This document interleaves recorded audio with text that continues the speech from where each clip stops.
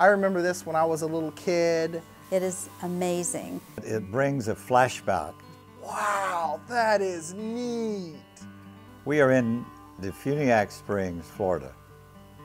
We are from Georgia, and we were walking down the street and saw this super duper little big store, and we walked in. It's phenomenal. Anybody who comes, don't plan to do a quick stop here because there's too much to see. Well, it's called a Little Big Store because the original store in this building was much, much larger. But this one uses the fixtures from the big store, but we're small, so we call it the Little Big Store.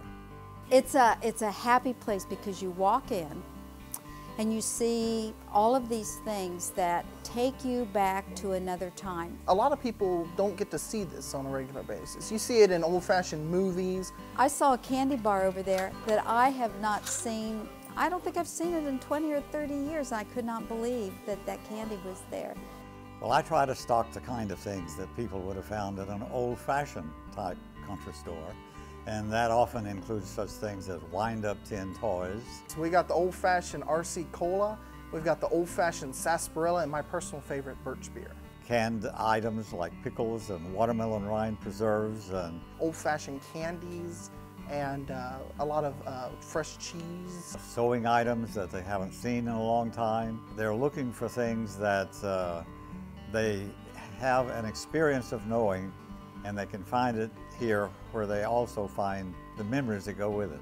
The owner, the atmosphere. Little Big Store, Dennis speaking. The way he operates it, the way he talks to people. Where you folks live? Everybody that walks in that door is your best friend, and he talks to everybody like he does his best friend.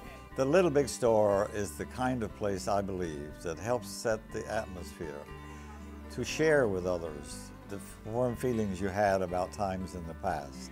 This sharing of feelings goes much deeper than just sharing words. I think everybody should come by and see us, and I think you'll remember it forever. I don't think it's something you can find anywhere, and I think you'll always enjoy it. Keep it in your mind.